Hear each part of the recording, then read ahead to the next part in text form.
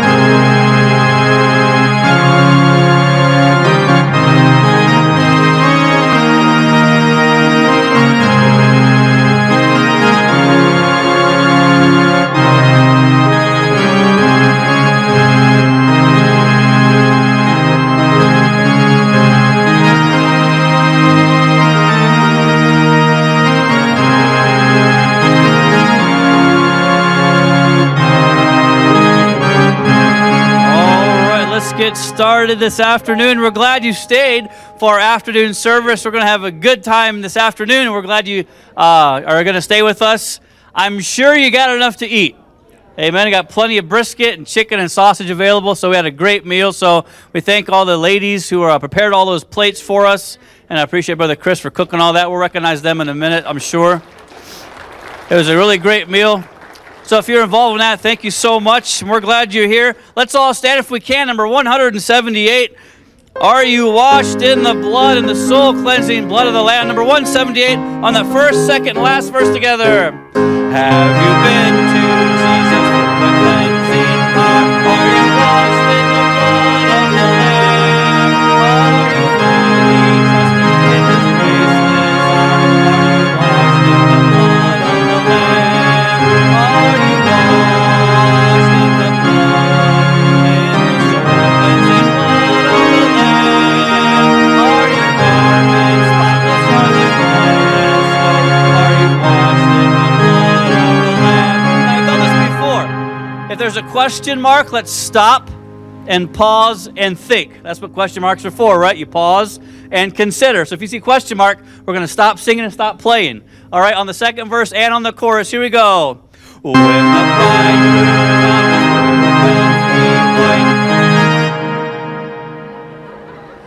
are you washed in the blood of the Lamb?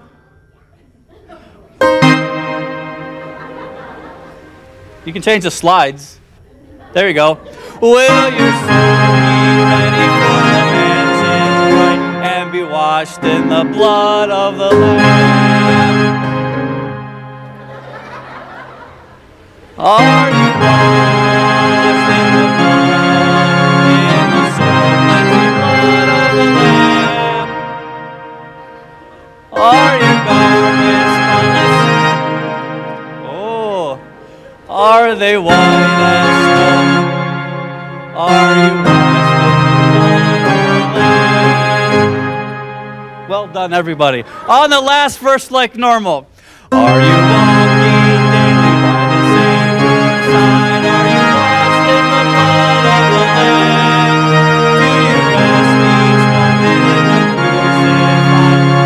Are you washed in the blood of the Lamb? Are you washed in the blood, in the soul cleansing blood of the Lamb? Are your garments spotless? Are they white as snow? Are you washed in the blood of the Lamb? Amen. Great job. We're going to sing a song. You can clap on this song if you want to. Give me that old time religion. And we're going to sing a few verses of this. Give me that old time religion. Start with the chorus, then our verses. If you want to clap, you can. Give me that old time religion. Give me that old time religion. Give me that old time religion. It's good enough for me. It was good for mom and dad. It was good for mom and dad. It was good for mom and dad. It's good enough for me. Give me that old time religion. Give me that old time religion. Give me that old time religion. It's good enough for me. It was good for Pastor Carr. It was good for Pastor Carr. It was good for Pastor Carr. It's good enough for me. Give me that old time religion. Give me that old time religion. Give me that old time religion. It's good enough for me. It was good in the fiery furnace. It was good in the fiery furnace. It was good in the fiery furnace. It's good enough for me. Give me that old time religion. Give me that old time religion. Give me that old time religion. It's good enough for me. It was good for all our teachers. It was good for all our teachers. It was good for all our teachers. It's good enough for me. Give me that old time religion. Give me that old time religion. Give me that old time religion. It's good enough for me. It was good for Paul and Silas. It was good for Paul and Silas. It was good for Paul and Silas. It's good enough for me. Last time, give me that old time religion. Give me that old time religion. Give me that old time religion. It's good enough for me. Amen. All right. Well, everybody get enough to eat today? We ran out of meat. Can you believe that? And I hope everybody got fed. So evidently we had a pretty good turnout today, and I heard so many comments that the meat, the brisket and the chicken and the sausage were delicious. If you agree with that, say a big amen. Yeah. And I appreciate Brother Chris Coriel putting all the time and effort into cooking that. Brother Chris, why don't you come up here? I got some gift cards for you. And yeah,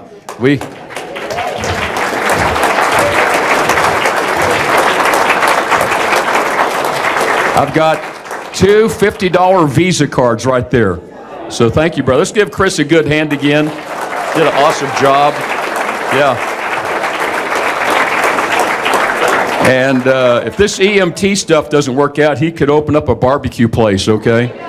And excellent, fantastic job. I had people say that was the best they've ever had. So somebody says better than Rudy. So you did a great job, Chris. Appreciate it so much, man. Yeah, we're proud of you.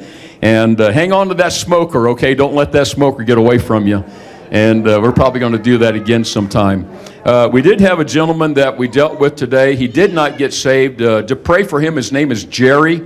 Roman Catholic background. He probably heard things today he's never heard before. Amen? And he came here, as far as I know, the very first time.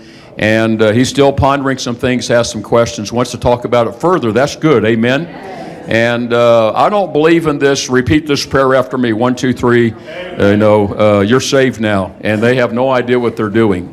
It ought to be a conscious decision and choice on your part. Amen? And, that's why it's important we deal with kids.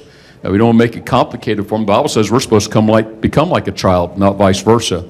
And so pray for Jerry, and we're going to get back in touch with him. We have Grow this week, and so we'll make contact with him and see if we can answer any more questions for him. We did have some other unsaved people here today. I think they heard the gospel today. What do y'all think? And, we sow the seed. You're always sowing, always putting fish hooks in the water. And I think we're going to see good fruit from this in the days and weeks to come, okay? And so, and we had lots of guests too. I got even more guest cards after the meal. Appreciate all of you who invited people to come. And if they did not come, don't get discouraged. Keep inviting people, amen? And I didn't go to church the first time I was invited. They had to keep after me. You've heard the story over and over. And I'm so glad they persisted. They did not give up until I finally, out of frustration, I said, I will go just to get you off my back, okay? And so keep bugging them, amen? Keep bugging them. And bug them all the way into heaven. All righty. Brother Kenny, you got another song for us? Okay, let's sing another song. All right, number 692, When We All Get to Heaven. If you want to bring something up for the change offering, you can do that. Number 692, change offering song. We sing all first, second, last verse, number 692. Sing the wondrous love of Jesus, sing His mercy and His grace. In the mansions bright and blessed, He'll prepare for us a place. When we all get to heaven, what a day of rejoicing that will be. When we all see Jesus, we'll sing and shout the victory. While we walk the pilgrim pathway, clouds will overspread the sky. But when traveling days are over, not a shadow, not a sigh. When we all get to heaven, what a day of rejoicing that will be. When we all see Jesus, we'll sing and shout the victory. On this last verse. Onward to the prize before us, soon His beauty will behold. Soon the pearly gates will open, we shall tread the streets of gold. When we all get to heaven, what a day of rejoicing that will be. When we all see Jesus, we'll sing and shout the victory. Amen. Gracie, you may be seated. This time, Brother Butch is going to announce the winners of our contest today. All right, well, thank you very much. I just want to say I appreciate everybody dressing Western today. Everybody's looks really good. Some of them more natural than others, obviously. Like us East Coasters, we kind of struggle with it. But we're going to start with the best dress. We're going to do some children, teenagers, and the adults. So we'll start with the children first. The children were tough. The teachers and I kind of worked our heads together, and we came up with a boy and a girl best dressed. So the little girl best dressed, her name is Cielo Nahar. So come on up here, Cielo.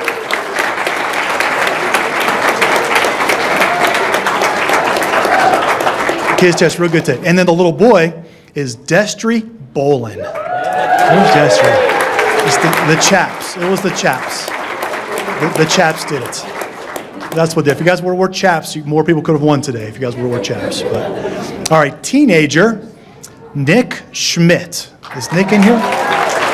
Here he is. He looks good. He looks good. All right, thank you, Nick. All right, now the adults. The adults were tough too. There's a bunch of people that did really well. But the winner is going to be Miss Helen Seymour. How about that? Come on up here. Thank you for playing along. Her first time here. It's her first time at a Roundup Day. All right, so now the visitors. So we've had the teenagers, the children. I'm not sure how many we're going to give away, how many cards Pastor has, but thank everybody for bringing visitors today. If you didn't, come see me, tell me you had visitors today. I may not have gotten you, but we'll work with what we have. So from the teenagers and young people, Miss Maddie. See, come on, Maddie. Maddie had 3 that came from Sunday school and church. Thanks, Maddie. Now, Pastor, how many cards do you have? Do you want to give rid of some more kids ones, or do you? I'm out of kids' cards. Okay. Oh, that's okay. We won't mention any more kids until we get to the end. So the adults, are the birds still here? I think the birds left. So unfortunately, this is kind of a bittersweet day for her. She won this contest on a day that she really didn't want to win this contest. But she had 9 visitors that came today, so I want to thank you for that. And then second place, once again, where's Mr. Coriel again? Had 5 visitors today. He's up here all the time.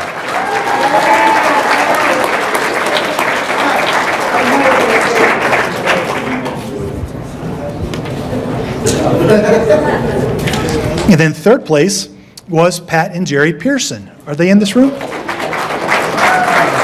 They might be in the other room. So they brought 4. They had 4. Then I've got 3 different people who each brought 2. Can you do it? 2 Texas Roadhouse cards and 4 Bethlehem. We can get 4 Mason cards. These are adults. These are all adults. I had 3 adults that have 2 visitors each. I got 4 all. Do we want to keep going, or are we going to turn it over to Kenny now? Okay. Sorry, man. All right, so first of all, the Schmidts brought 2. They're neighbors. So who wants to come up from the Schmidt family? Designate somebody. Designate somebody. It's a long walk for your dad.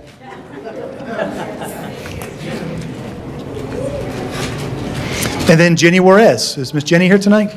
There she is. She brought 2. And I don't see the Fritzes. The Fritzes brought 2 as well. Is your parents here? Oh, there they are. There they are right there. The Fritzes brought 2.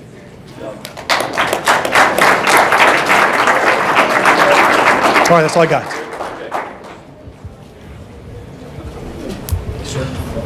All right. If you brought in a visitor, we're grateful for the participation in that. Let's celebrate or let's recognize any birthdays, anniversaries this afternoon. Anybody celebrating a birthday this week? No gift cards, but we do get to sing to you. Anybody celebrating a birthday this coming week? No birthdays? How about anniversaries? Any anniversaries this week? No birthdays, anniversaries. We don't get to sing to anybody this week. Did you? Oh, man. Yeah. You already raised your hand and said you were liars this morning. We have it on tape. All right. Well, let's sing one more time this morning if we can, or this evening. Number 672 in the Sweet By and By. Let's stand if we can this evening or this afternoon. Number 672 in the Sweet By and By. Then we'll have another special this afternoon. There's a land that is fairer than day, and by faith we can see it afar. For the Father waits over the way to prepare us a dwelling place there in the sweet by and by. We shall meet on that beautiful shore in the sweet by and by.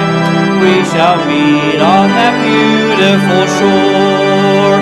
We shall sing on that beautiful shore the melodious songs of the blessed, and our spirit shall sorrow no more. Not a sigh for the blessing of rest in the sweet by and by. We shall meet on that beautiful shore in the sweet by and by. We shall meet on that beauty, on the last together, to our bountiful Father above. We will offer our tribute of praise for the glorious gift of His love and the blessings that hallow our days. In the sweet by and by, we shall meet on that beautiful shore. In the sweet by and by, we shall meet on that beautiful shore. Amen. Great singing this afternoon. You may be seated. And before the message tonight, or this afternoon, Nick and Laura are going to play for us.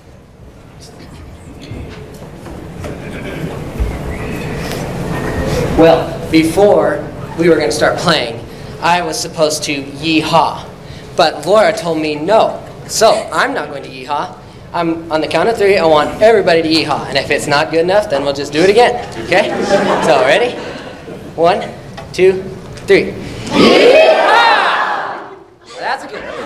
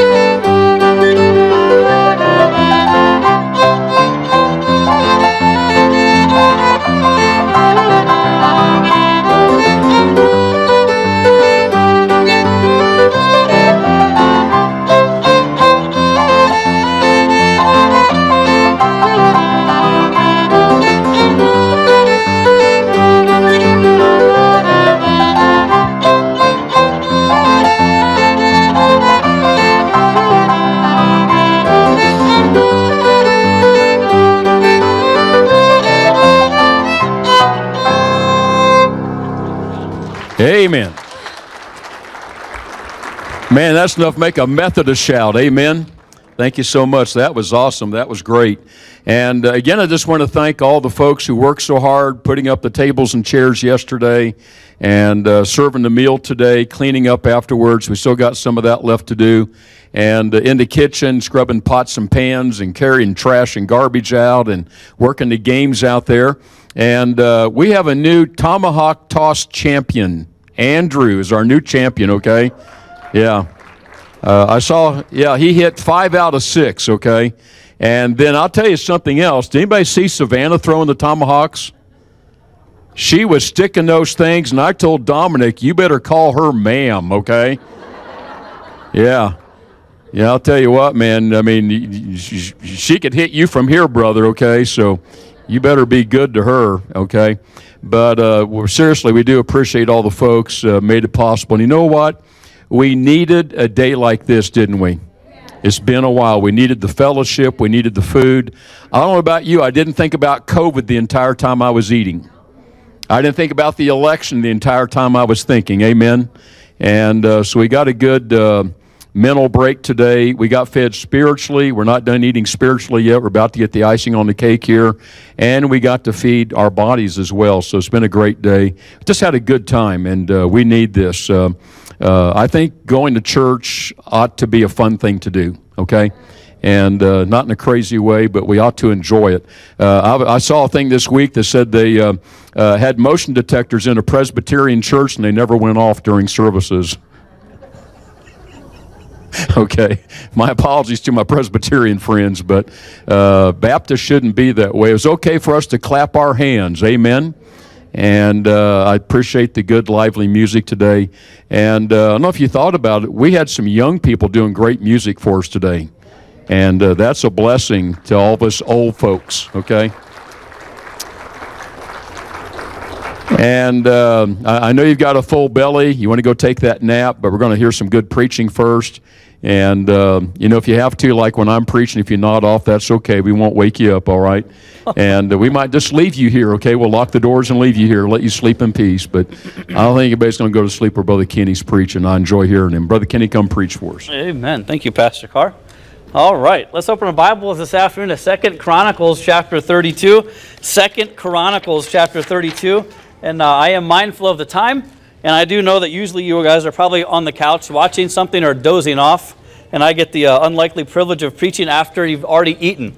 And so this is going to be a tough one, but we're going to get through it this afternoon. And it was going to be 30 minutes, but after all of the comments about my shoes today, we're looking about to get out normal time this afternoon, okay? Right, should be winding up right around 7 o'clock, amen? All right, so buckle up, all right? Amen. And honestly, I don't want to hear any comments on my shoes when our cook has a pink shirt on. All right? That's all I'm saying. All right? Anyway, 2 Chronicles chapter 32, we're going to find our text here, the first 8 verses. We're going to preach a message this afternoon called Circling the Wagons.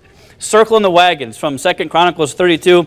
Let's pick up our text in verse 1. This is the story, one of the stories of Hezekiah, one of the great kings of the Old Testament. The Bible says in 2 Chronicles 32 and verse 1, it says, "And after these things, and the establishment thereof, Sennacherib, king of Assyria, came and entered into Judah and encamped against the fenced cities and thought to win them for himself. And when Hezekiah saw that Sennacherib was come and that he was purposed to fight against Jerusalem, he took counsel with his princes and his mighty men to stop the waters of the fountains which were without the city, and they did help him." Verse 4, "So there was gathered much people together who stopped all the fountains and the brook that ran through the midst of the land, saying, Why should the king of Syria come and find much water? He also strengthened himself," in verse 5, "and built up all the wall that was broken, and raised it up to the towers, and another wall without, and repaired Milo in the city of David, and made darts and shields in abundance. And he set captains of war over the people, and gathered them together to him in the streets of the gates of the city, and spake comfortably to them, saying, Be strong and courageous. Be not afraid nor dismayed for the king of Assyria, for all the multitude that is with him, for they are more than with us." Let's read verse 7 again. "Be strong and courageous. Be not afraid nor dismayed for the king of Assyria, nor for all the multitude that is with him, for there be more with us than with him. With him is an arm of flesh, but with us is the Lord our God to help us and to fight our battles." And the people rested themselves upon the words of Hezekiah, king of Judah.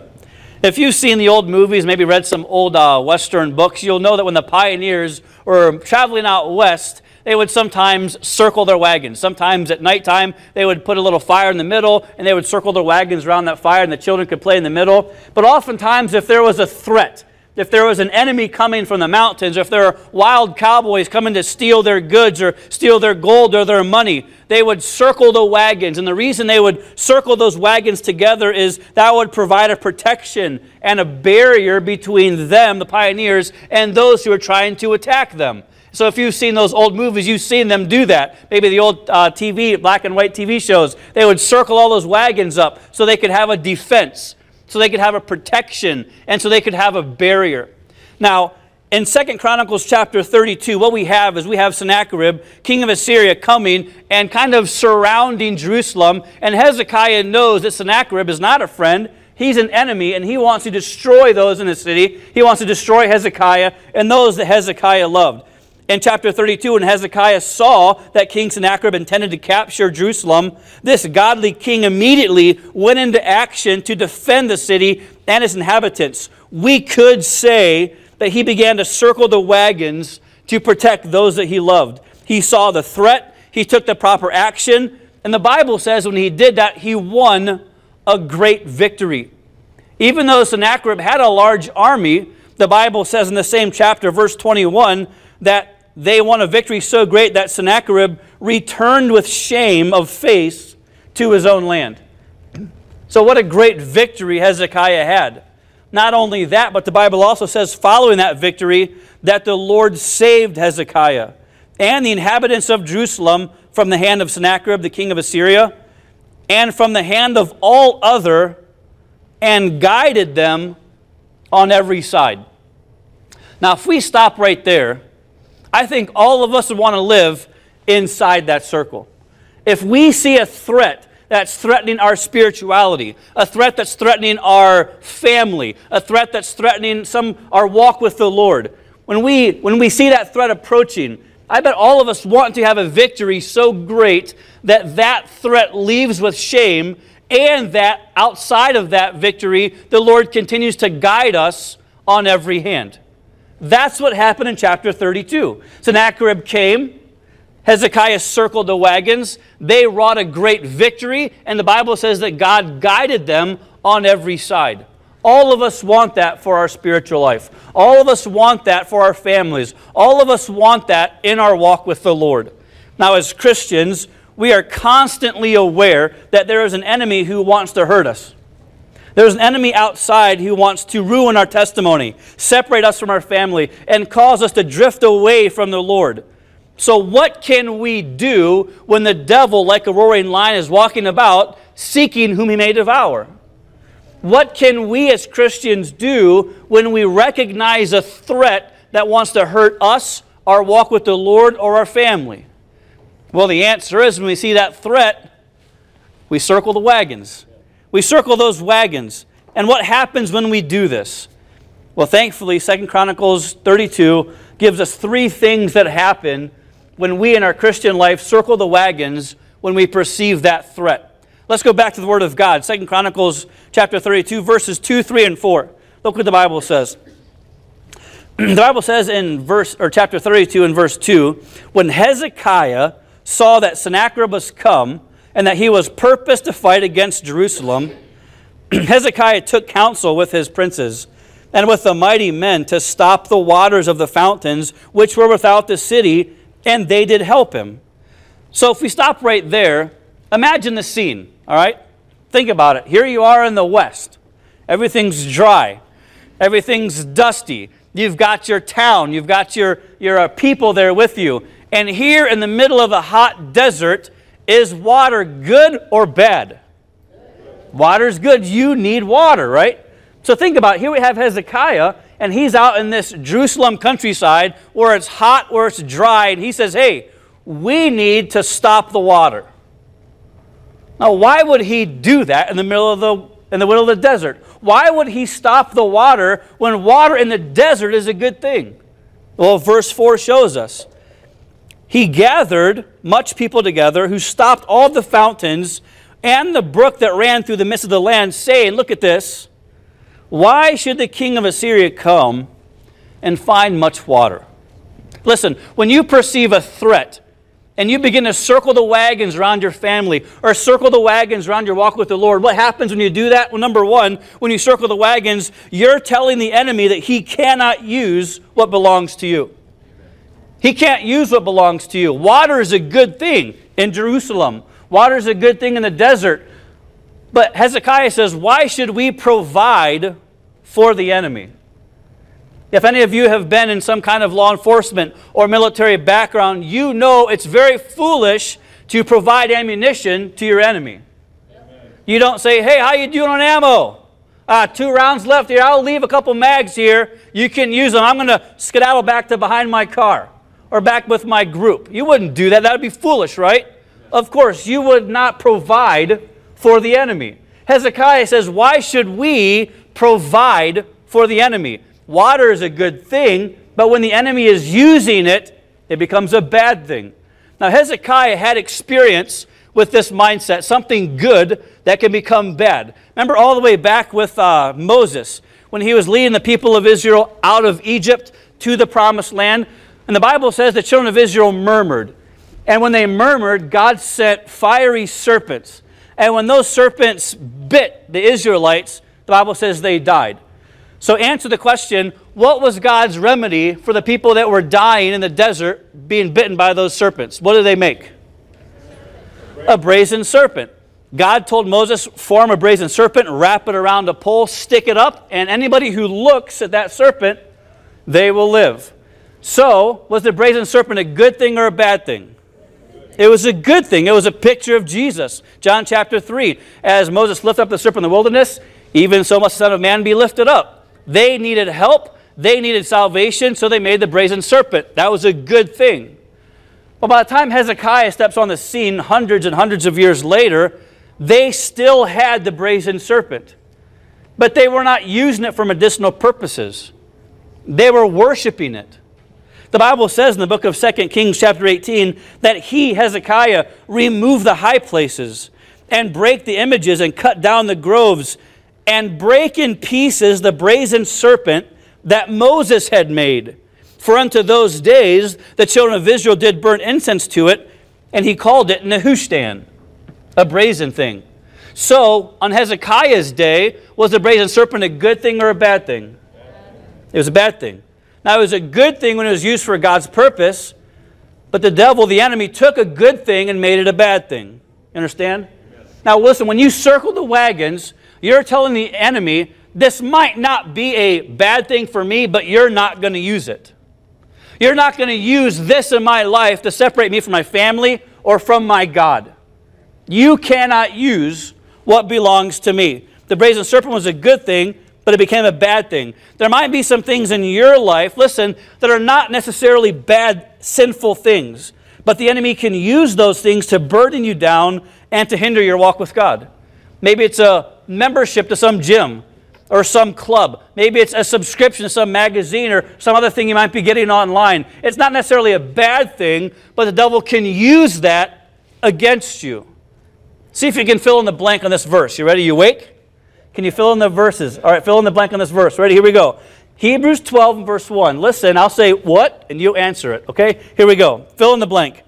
Wherefore, seeing we are compassed about with so great a cloud of witnesses, let us lay aside every weight and the sin which doth so easily beset us. Notice the Bible differentiates weight and sin. Sin is a transgression of God's law. Those things are inherently wrong. But some Christians are weighed down with things that really aren't sinful, but they're burdens. They're not necessarily wrong, but they can be used in a wrong way. They hinder you. I have got a lot of comments about my cowboy Vans today. All right? Now let's say I happen to buy myself a really nice pair of cowboy boots. All right? And I began to wear my cowboy boots, and my wife says, hey, Kenny, I got an idea. Let's run a 5K together. And I'll say, hey, that's great. I just bought these cowboy boots. These would be perfect. I can break them in. Amen? So I put my cowboy boots on and my running pants and my running shirt. And they say, on your mark, get set, go. And I take off with my cowboy boots, running down the track. Now, are cowboy boots a good thing or a bad thing? Bad thing. Well, they're a bad thing in that situation, aren't they? Yeah. Is there anything wrong with wearing cowboy boots? No. But when you're trying to run a race, there's a bad thing. I'm not going to try to run a race in cowboy boots. Why are you trying to live the Christian life when you're being weighed down? There are things in your life that are not necessarily bad things, but the enemy is trying to use those things against you. There are things in your life that are hindering your walk with God. There are things in your Christian life that are burdening you down so you cannot do what God has called you to do. And what you've got to do is circle the wagons. And you're telling the devil, listen, you cannot use what belongs to me. You cannot use this against my family. I need to spend time with my family, so you can't use my membership, gym membership. I've got to spend time with my family, so you can't use my gaming system or my phone. I've got to be in church, so you can't use this job against me. There are things that you have that you need, but the devil can use. Listen, when you perceive those threats, it's time to circle the wagon. Number 2, and we're doing great with time. All right? 2 Chronicles chapter 32, verse 5.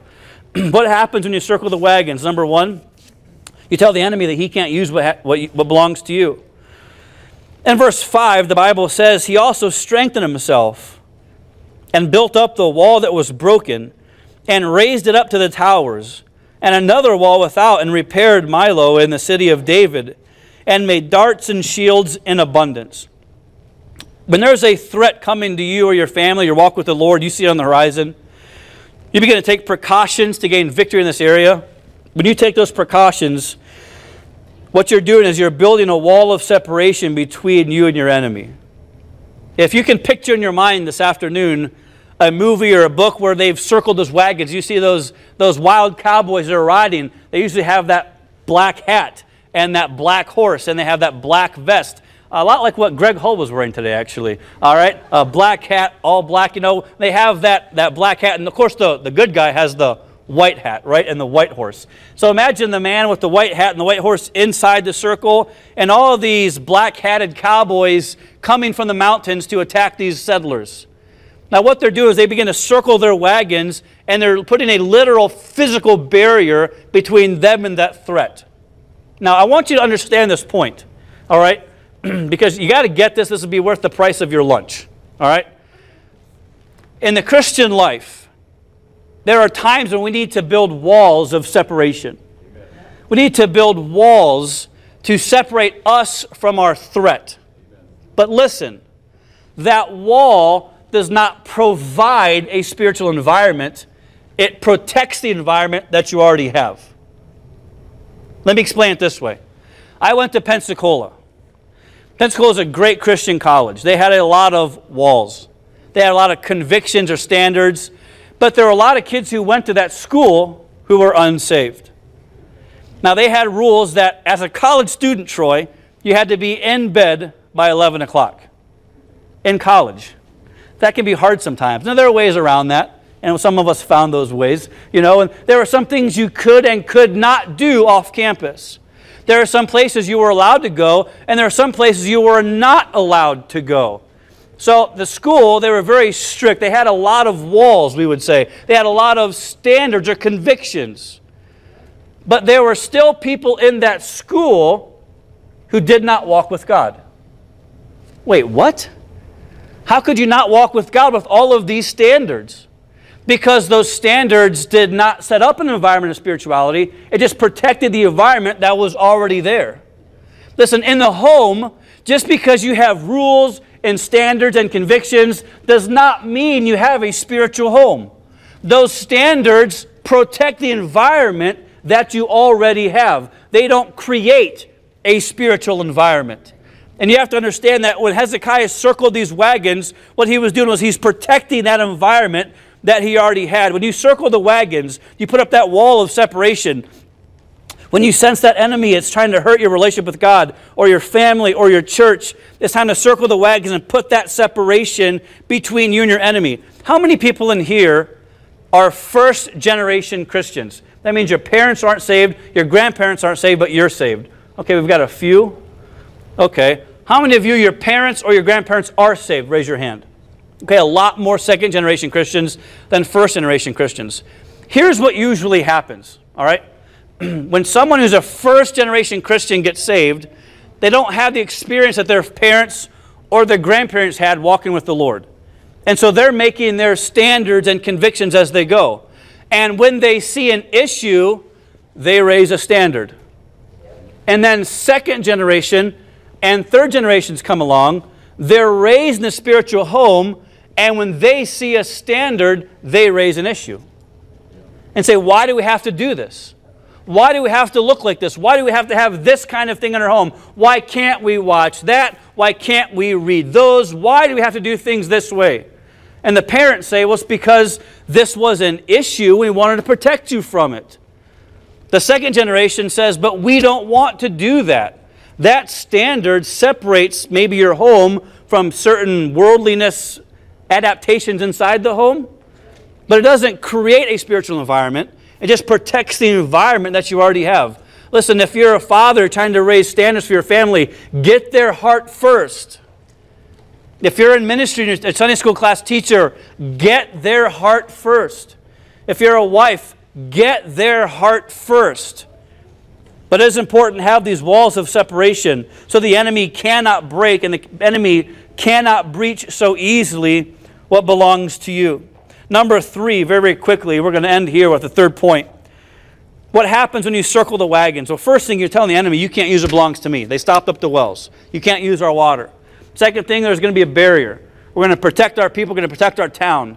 Thirdly, verses 6, 7, and 8. Think about this. Hezekiah set captains of war over the people. So if we would reread it, he stopped the water, he built up the walls, he set captains of war over the people, and now he's gathering them together in verse 6 in the streets of the gate, and spake comfortably to them. Now, they're about to go to war. Their city is surrounded. There's a king who's not a friend who wants to attack them. And the Bible says that Hezekiah did not lose his temper. He wasn't reacting with a short fuse. He spoke comfortably to them. That shows great leadership right there. That he was not really afraid because he knew where his victory lied. He spoke comfortably to them. And the Bible says in verse 7, he said, be strong and courageous. Be not afraid, nor dismayed. For the king of Assyria, nor for all the multitude that is with him. For there be more with us than with him. Why? Because with him is only an arm of flesh, but with us is the Lord our God. Look at this, to help us and to fight our battles. When you circle the wagons around your family, when you circle the wagons around your heart, number 3, that shows that your focus is on the only one who can bring total victory. In those old pioneer days, when they circled the wagons, they only had one threat. That thing that was going to attack them. Whether it was those Indians or those cowboys or those robbers, those thieves. When you circled the wagons, your focus was hyper-focused on only the enemy. In the spiritual life, when you circle those wagons spiritually, your focus automatically should go to the only one who could bring total victory. Now, I want you to see if you can name this movie. All right? I'm going to give you a short summary and tell me if you can name this movie. All right? It is a new one because they remade it, but the better one's back in the 60s. Okay? Here we go. In 1880, Frank Ross is murdered and robbed by his hired hand, Tom Cheney. Ross's young daughter, Maddie, travels to Fort Smith where she hires aging U.S. Marshal Rooster Cogburn to apprehend Cheney. Young Maddie gives Cogburn a payment to track and capture Cheney, who is taken up with outlaw Lucky Ned Pepper. All right. What was it? True Grit. Now, if you remember that old movie, here comes young Maddie. She goes up to the Rooster Cogburn, John Wayne, and she hires him because she says, I've heard you have true grit. She's saying, listen, I know that you have the tenacity and the edge to do what needs to be done, that you'll do whatever you need to do to get the job done. In 2 Chronicles 32, Hezekiah reassures the people that they can win the battle. The people are scared, so Hezekiah speaks comfortably to them. He speaks confidently, but gently and from the heart. And he tells them that if they want to be successful, listen, if they want to see victory, they'll need true grit. You need to be strong and courageous and be not dismayed. If you're going into war with strength and confidence and no fear, that would show true grit, wouldn't it? The Bible is full of examples of Christians who exemplified true grit. Matter of fact, if you go to Hebrews chapter 11 very quickly this afternoon, you'll see that this whole chapter is full of Christians who showed true grit. Now, don't zone out. We're almost done, all right? So go to Hebrews chapter 11, all right, if you're still awake. If you're still awake, go to Hebrews chapter 11. If you're asleep, then snore nice and loud so we know where you are, okay? Put your head back, just like that, all right? Hebrews chapter 11. You'll see a group of Christians who faced insurmountable odds but showed true grit in the face of danger. Now remember, when you're circling the wagons, your focus is on the only one who can bring total victory. In Hebrews chapter 11, you'll see examples of individuals, men and women, who showed true grit. Verse 4, Abel. Verse 4, Abel offered a more excellent sacrifice. Verse 5, Enoch was translated. Verse 7, Noah moved with fear and saved much people alive. Verse 8, Abraham received an inheritance, obeyed. He called to go out and obeyed. Verse 11, Sarah received strength and delivered.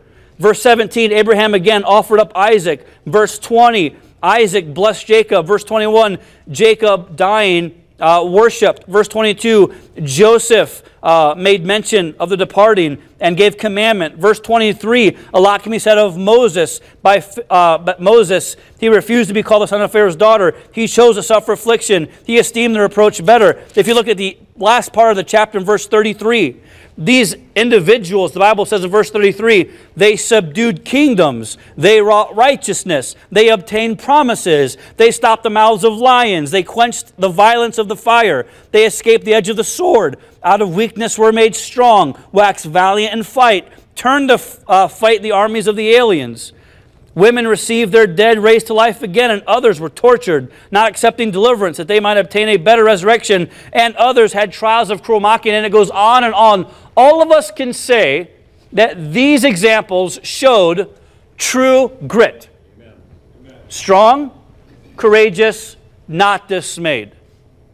But if you think about it, their grit does not come from their strength or their action. It comes from their faith. If you go back to, again, the beginning of chapter 11, by faith Abel offered. Verse 5, by faith Enoch was translated. Verse 7, by faith Noah moved with fear. Verse 8, by faith Abraham, called to go out, obeyed. Verse 11, through faith also Sarah received strength. Verse 17, by faith Abraham. Verse 20, by faith Isaac. Verse 21, by faith Jacob. 22, by faith Joseph. 23, by faith Moses. Verse 31, by faith the harlot Rahab. Back to our text in verse 33, who through faith subdued kingdoms, who through faith wrought righteousness, through faith obtained promises, through faith stopped the mouths of lions. Listen, their grit was not on what they did, it was the faith that they had. Their grit was not in their actions. Their grit was not in their response in a way. Their grit was found and formulated in their faith. And in 2 Chronicles chapter 32, Hezekiah tells the people, listen, you need to have true grit. You need to be strong. You need to be courageous. Don't be dismayed. Why? Because the Lord will fight for us. Because the Lord will deliver us. Let me ask you a question. Do you have enough grit to trust the Lord? A lot of us would rather our grit be founded on what we can do as opposed to what God says He will do. But do you have enough grit to trust God? To trust God with your family? To trust God that He'll take care of you? Do you have enough grit to obtain those promises that God gives to you? And look at this. This is a great thought. The people heard Hezekiah. They saw his focus on the Lord. And the Bible says in verse 8 that the people rested themselves in the words of Hezekiah. Even though they were circling the wagons, and even though the enemy was on the outside wanting to get in, they rested in the words of Hezekiah. Why? Because his words were founded on the Lord. because his faith was in the Lord. And they rested even before they fought. They rested even before they had to show strength and great courage. Even though they were dismayed, they rested in the word of Hezekiah, because Hezekiah gave them a word from God. Now, there are times in our life where we're going to see an enemy approaching. Maybe it's something that doesn't really necessarily seem that bad to us, but the devil might use it against us. He might use that to steal your heart away from your spouse, or to steal your heart away from your children, or just to take you just a little bit farther away from the Lord. Not necessarily a sin, but a weight that's hindering you.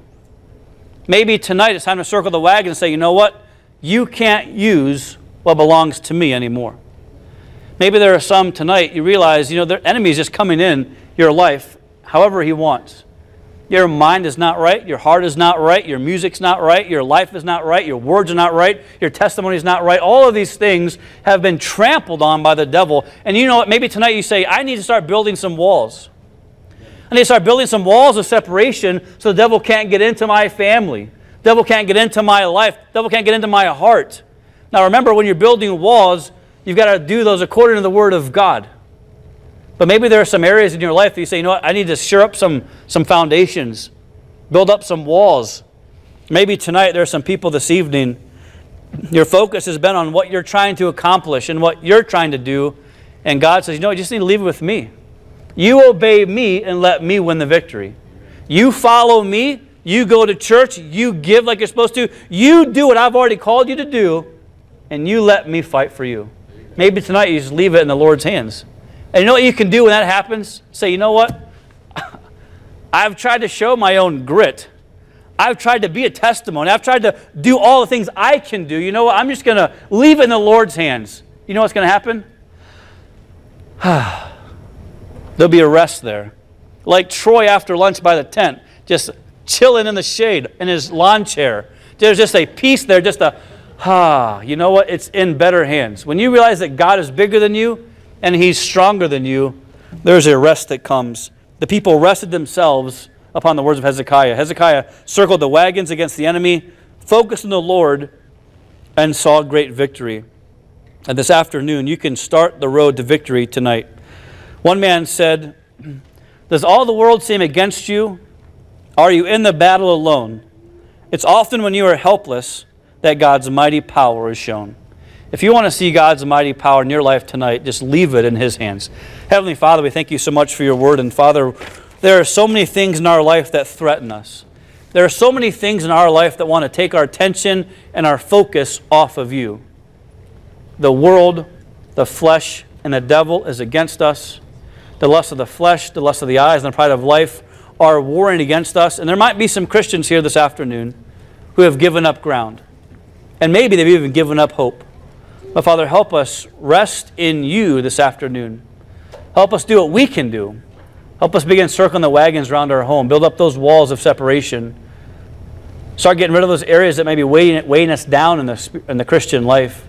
And I pray that we can see You have a great victory in our life and in our church even this afternoon. In Your Son's name we pray, knowing You can do these things. Amen. Let's all stand with our heads bowed and eyes closed this afternoon. Heads bowed, eyes closed, standing with our heads bowed and eyes closed, no one looking around.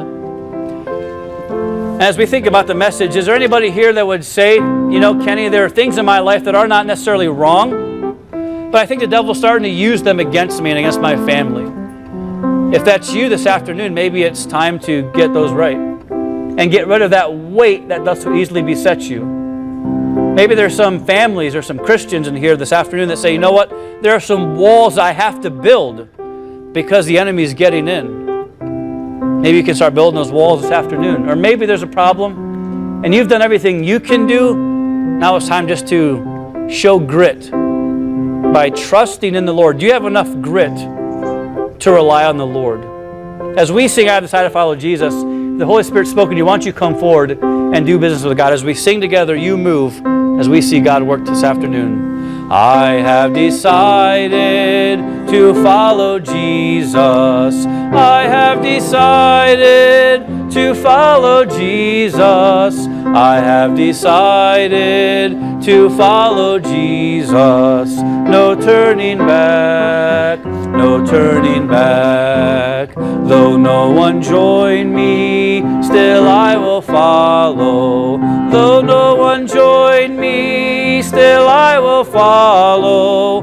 Though no one join me, still I will follow. No turning back, no turning back. The world behind me, the cross before me. The world behind me, the cross before me. The world behind me, the cross before me. No turning back, no turning back. With your heads bowed and eyes closed, think about the message this afternoon. Maybe there's still time to come forward and do business with the Lord.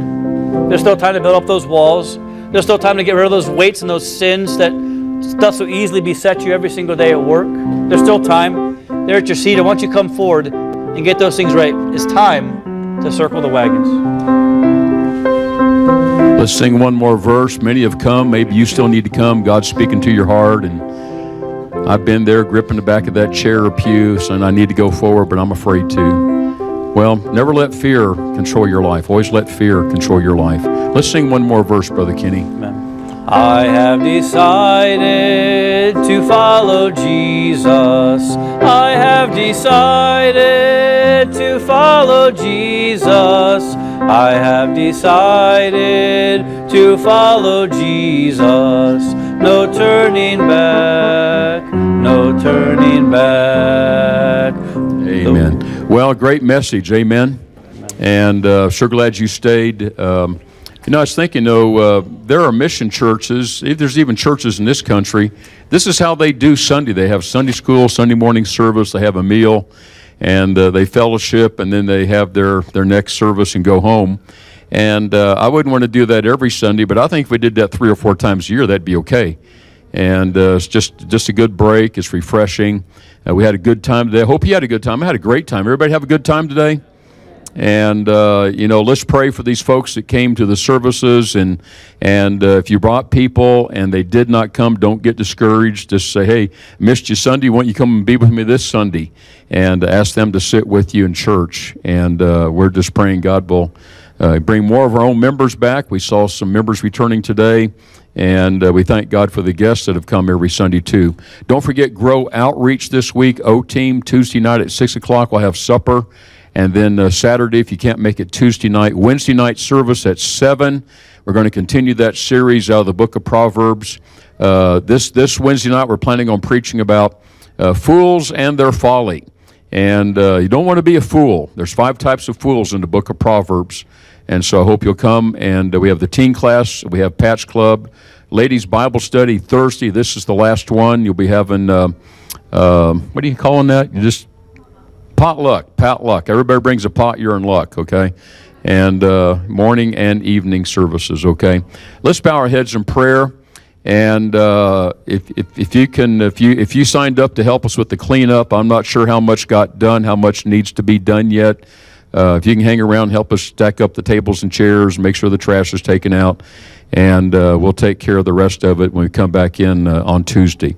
Our Father in heaven, Lord, thank you for the great and wonderful day that you gave to us, Lord. It really was a good break for us, Father. We needed this. Lord, we needed the meal. We needed that fellowship time to sit down and just fellowship and talk with each other. And Lord, we really miss being able to do that as often as we used to. And Father, I thank you for all the folks who work so hard this week, Lord, even 2 weeks ago, Lord, putting things together, making plans and preparations, getting things ready. And Lord, the ones who showed up today to help set up tables and chairs and put out decorations and serve the food, Father, I just pray for your blessings upon all of them. And Father, we pray for this young man, Jerry, who came forward this morning, Father, who's wants to be saved, but he's got questions. Lord, I pray that your Holy Spirit would continue to speak to him, and I pray that the devil would not be allowed to come along and snatch that seed, that gospel seed, out of his heart. And Father, may you bless our people, Lord, help them to have a good afternoon, a time of rest and refreshment. And Father, thank you so much for loving us and giving your Son to die on the cross for our sins so that we can have this wonderful gift of salvation. And we pray and ask all of these things in Christ's name. Amen. God bless you. Have a great afternoon.